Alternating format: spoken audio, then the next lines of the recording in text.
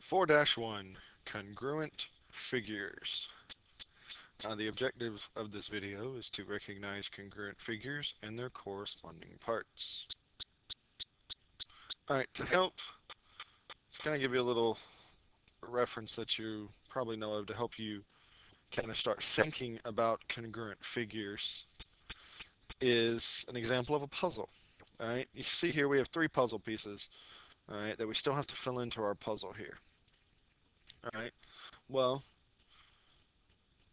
if you're good at puzzles, you've probably already figured out what piece goes in which hole, all right?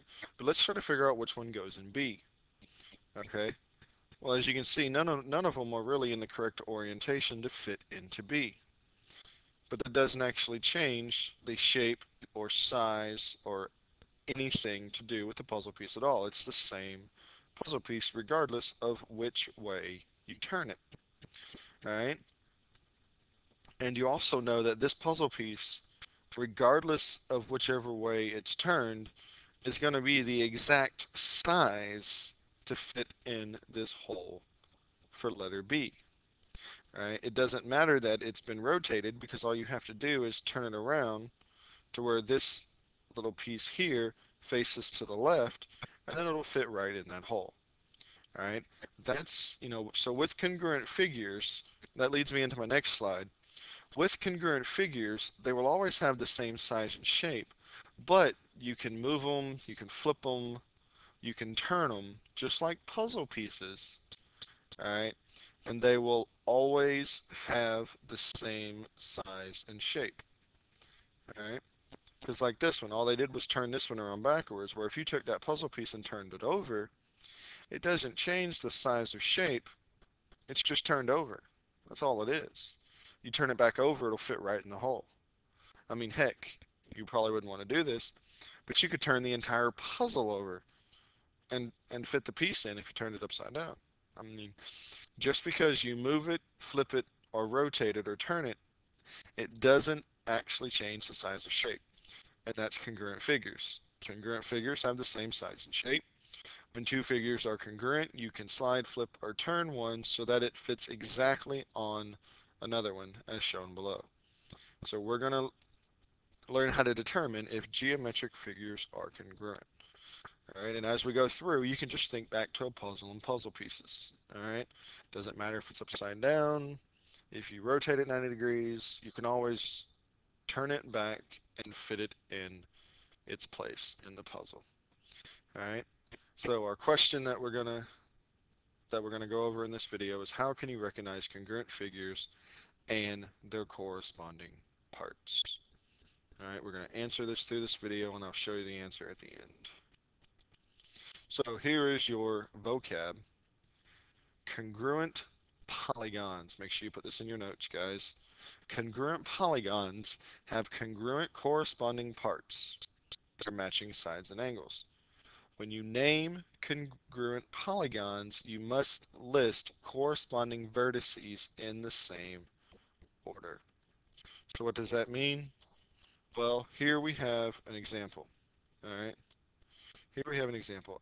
We have polygon ABCD and FGHE.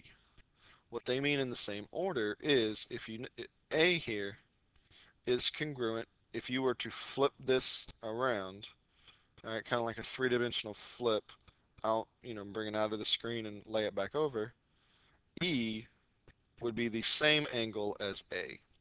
So you'd have to, so if you wanted to start with A on this one, you'd have to start with E on this one, just like they did here. All right, and then they went up to B. Well, B corresponds to which angle over here? Well, it's F. All right, so if you went AB, you'd have to go E, F, and so on, C and G, and then D and H. All right. The reason they do this is so if you say this polygon's congruent to this one, you don't have to have a picture to be able to list all the corresponding parts like they have done over here. All right. You could look at this and go, well, AB and then EF. So you automatically know that AB is congruent to side EF because of the way they listed the vertices of the polygons. Same way with the angles. You would know that angle A and angle E are congruent because they're in the same place when you name the polygons. Like we know, without even looking over here, I can tell you that angle C is congruent to angle G because they're both listed in the same place. They're both listed third. So they're both listed in the same place. Okay, so it's important when you're naming congruent polygons to name them in the same order. Name the vertices, the corresponding vertices in the same order. All right. So let's look down here to problem number 1, finding corresponding parts. If Hij is congruent to LMNO, what are the corresponding parts? Well, this kind of goes back up to here like we were doing. We know that line HI and line LM, since they're the first two letters, and it's the first side that's listed, we know that those sides are the same. All right, we also know IJ, these two, and M and N, these two. So there we go. They listed that one. And then we know JK and NO. And look, that's the third one. We also know KH and OL. All right, don't forget the last one and the first one. KH, OL. So we know that as well. And if you look over here, it sums it up. We know that KH, all right, and we know OL. We know JK, and we know NO. So those two are concurrent. JI, what was JI? JI would be NM. All right, so you can always go back. And then HI, we know is congruent to LM. All right, and same thing with the angles. Since H and L are listed first, we know that they're congruent. I and M are next, so they're congruent. Then J and N, and then KO, K and O. All right, so you don't need a figure to list the corresponding parts, all right, because they're listed in the same order. So here, just to make sure you got it, I want you to try this. This is going to be a you try. If triangle, that's what this symbol means. If triangle WYS is congruent to triangle MKV, what are the corresponding parts? So pause the video, take a minute or two, and list me all the corresponding parts, meaning sides and angles.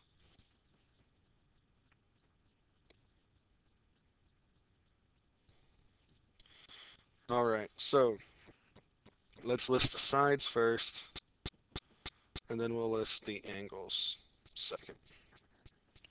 All right, so the sides. Well, we know that WY, all right, we know that has to be congruent to MK because those are the first two vertices listed. So that is the first side. We know WY and MK. All right. For the second one, we can say YS. We know that YS is going to have to be congruent to KV. All right. And then we know that SW is congruent to VM. All right. Because, like I said, they're all listed in the same position. So that's how we know those are the congruent sides. So if we were to draw a triangle, we could easily label what's congruent to what, just based on this statement. All right. We also know angle W will be congruent to angle M. We know angle Y congruent to angle K. And we know angle S is congruent to angle V. All right, so hopefully these are the answers you got for your you try. It's like I said, it's just important to remember that the vertices are listed in order. All right, so this one congruent to this congruent to this, and so forth. Alright? Regardless of how many vertices it has, it could be an octagon. Well, their vertices are still going to be listed in order. Alright? Number two, problem two, using corresponding parts. Alright, we got a picture of an SR-71 Blackbird here. And it says, the wings of the SR-71 Blackbird suggest congruent triangles. Because as you know, an airplane has symmetry. Alright, if it didn't, it wouldn't fly straight. So, we know an airplane has symmetry, so we know that this part of the wing here is going to be congruent to this part of the wing here. Alright, but then they ask, what's the measure of angle D? Well, they didn't give us the measure of angle D. They gave us E in this triangle, and they gave us B and C in this triangle. So how are we going to find what the measure of angle D is? Alright, we're going to have to use corresponding parts. Alright, we know that angle D and angle what are congruent? We know it's congruent to angle A. So if we find the measure of A, we're going to have the measure of D as well. So we have to find the measure of angle A. How do we do that? Well, we know all three of these angles inside this triangle have to add up to 180. That's the rule. That's how it's always going to be. So measure of angle A plus 30 plus 75 equals 180. Combine the 30 and the 75 to get 105. So we know the measure of angle A plus 105 is 180. So subtract the 105, 105 from both sides. And we know that the measure of angle A has to be 75. Right? So we know that this is actually an isosceles triangle. We know this one is too because we know they're congruent triangles. So since we know that angle A is 75, D has to be 75 as well. There's no way around it. So if you were going to bubble this in, you would bubble in answer B. Alright. Hopefully this is making sense to you. Alright, because we know, just to review, we know D was congruent to A. So instead of worrying about trying to find D because we didn't have F, all we did was come over here, found the measure of angle A, and we know A and D are congruent. So if A is 75, D is 75 as well. Alright. So now, pretty quick example. I want you to do this one. This is another got it, or you try. I don't know if I'll start naming them that or not. But here's your you try. Suppose triangle WIS is congruent to triangle MKV. If the measure of angle W is 62 and the measure of angle Y is 35, what's the measure of angle V? Alright, pause the video, take a few moments, see if you can figure it out.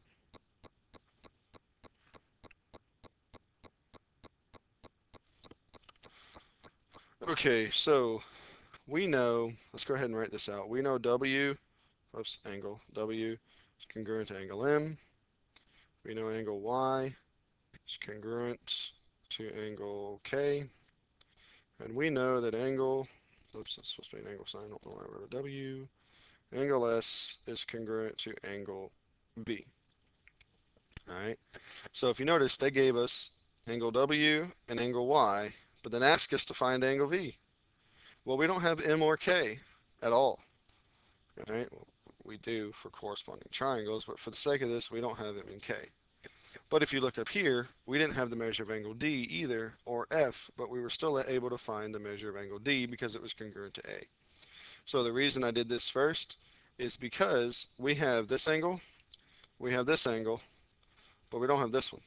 We don't have the third one, but we can easily find it because we know that they all three have to add up to 180.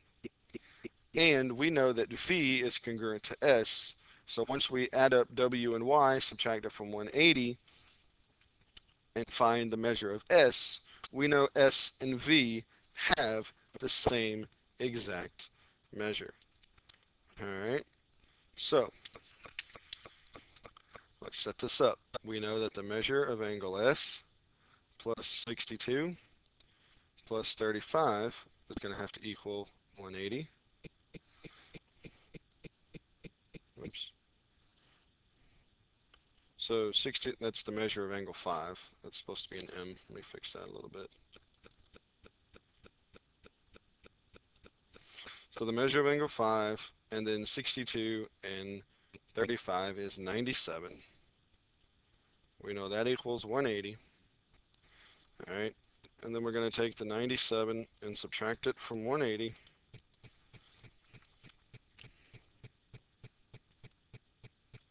All right, so we know that the measure of angle 5 equals 83 degrees. All right. Why did I say 5? That's an S. Sorry about that. Hopefully it's not going to confuse you. That's an S. I was calling it a 5. So we know the measure of angle S is 83 degrees. All right. Well, since we've already figured out, because of our corresponding figures, and we know the vertices are listed in the same corresponding order, we know that S is congruent to V. So we know that the measure of angle S equals 83. So we also know that the measure of angle V equals 83 degrees as well. All right. So corresponding figures, really not that bad. They're not that difficult. Just think about it, figure out which vertices are congruent to what, and then you can find your information. All right. Let's move on. Finding finding congruent triangles. Are all triangles congruent? Justify your answer. So to help visualize, so here's our picture. All right, here's our picture. Remember, pictures are really valuable in geometry. All right, but sometimes the picture they give you isn't always the easiest way to look at the picture. All right, what you may have to do sometimes is redraw the picture, like they did here. They took this picture, which there's nothing wrong with it. It just might be a little confusing to find out what's congruent to what. So they took it and they separated it out like this. All right. We know E and A are congruent because they have the same number of arcs inside the angle. So they drew out the triangle and they put E and A in the same position and they marked them congruent. We know B and D are congruent. All right. So they put B and D in the same position and marked them congruent. We know BA and ED are congruent, so they put them in the same spot as well and marked them congruent. So now, do we have enough information to justify that these triangles are congruent? All right, so let's look at the diagram. Look at the diagram. We know AB is congruent to ED. All right, we also know that BC equals 4, which is the same thing as DC. So we know those sides are congruent. We know AC is 6, we know EC is 6, so we know those sides are congruent. Now let's look at the angles. We know angle A is congruent to angle E. We know B is congruent to angle D. All right. So we also know that angle C here, all right, there are vertical angles up here, right? And if you remember, vertical angles are congruent. All right, vertical angles are congruent. So we know that both angle C's in both triangles have to be congruent. All right. So therefore, and that's what they said here, vertical angles are congruent. So we know that both angle C's are the same. So therefore, by definition of congruent triangles, we know triangle ABC is congruent to triangle EDC. And if you notice again, they listed the vertices in the same order. A is congruent to E, so it came first. B is congruent to D, so it came next. And then C is congruent to C, so they listed it last. All right? That's important. Make sure you list them in the same order. All right? Here's your U try. You got it. Is triangle ABD congruent to triangle CBD? Justify your answer. So take a few seconds and see if you can figure this out.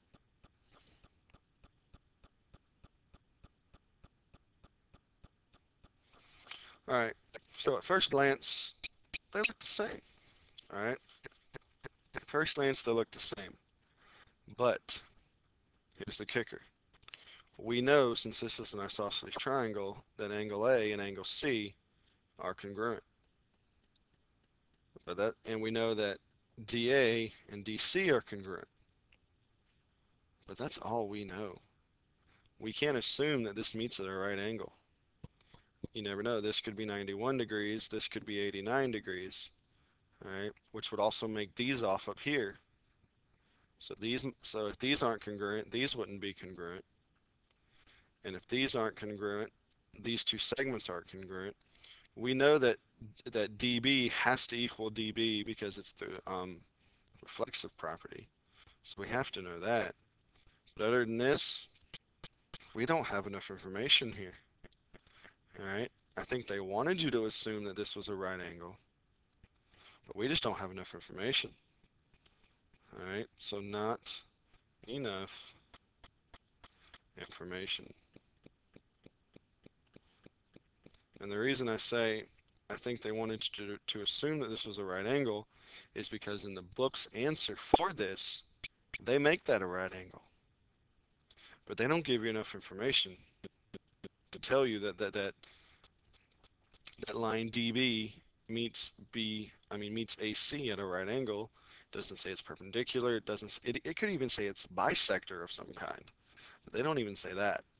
So, not enough information here. You can't assume anything. You can't assume anything.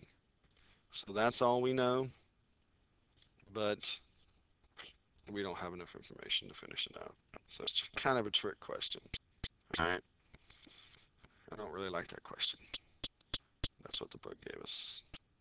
But yeah, so you have to make sure that you can justify it. Just because I ask, or the book asks, or a test asks, are these two triangles congruent? And they give you two triangles that visibly look congruent. If you can't prove it, you have to say they're not congruent. You have to be able to prove it. What do I mean by prove it? Up here, we proved it. These are marked the same. Okay, all three of these sides on both triangles are marked congruent. These two angles are marked congruent. These two angles here at C are vertical angles, so we know they're congruent. So therefore, we've proved all the sides and all the angles congruent. So we know they're congruent triangles. Here, we just can't do it. All right. Theorem 4.1, third angles theorem. This is really one of them theorems that you're going to read and you're going to be like, I knew that. Well, here it is in words. It says, recall the triangle angle sum theorem. The sum of the measures of the angles in a triangle is 180. All right. So this is the third angles theorem. If two angles of one triangle are congruent to two angles of another, then the third angles are congruent. And again, you're probably like, well, I knew that. Why'd you have to tell me that? Well, just to make sure that you think about it. All right. If we know A is congruent to D, and we know B is congruent to E, all right, well, C will have to be congruent to F. All right. There's no way around it. If A is congruent to D and B is congruent to E, then the last two have to be congruent. All right. No way around it. There's no way around it. They have to be congruent. All right. Proving triangles congruent. Here I got a little proof of proving these two triangles congruent. So given LM is congruent to LO because they're marked, and MN is congruent to ON because it's marked, angle M is congruent to angle O, it's marked, and angle MLN is congruent to angle OLN, again because they are marked. We want to prove that these two triangles are congruent to each other. All right, so number one, our statement, we listed the two sides that we knew are congruent. LM is congruent to LO and MN is congruent to ON. That's our given. And we know that LN is congruent to LN. That's the reflexive property of congruence. You should remember that. And then angle M is congruent to angle O. And then angle MLN is congruent to angle OLN. That's more given information. It's right there. All right. Now, we also know that angle MNL is congruent to angle ONL. How do we know that? That's our third angles theorem. All right. That's our third angles theorem. If two angles are congruent, the third ones have to be. All right. So now We have proven all three sides congruent. We've proven all three angles congruent. So therefore, by the definition of congruent triangles, our triangles are congruent. All right, and again, they're listed in corresponding order. They're listed in the same exact order. L is congruent to L, M is congruent to O, N is congruent to N. All right. So here's our last U try. Given the information here, prove these two triangles congruent. So pause the video for a few moments and figure this out. You don't have to use a two-column proof here. You can do a paragraph proof, which you just write the stuff out. You can use any method of proof you want. Prove these two triangles congruent.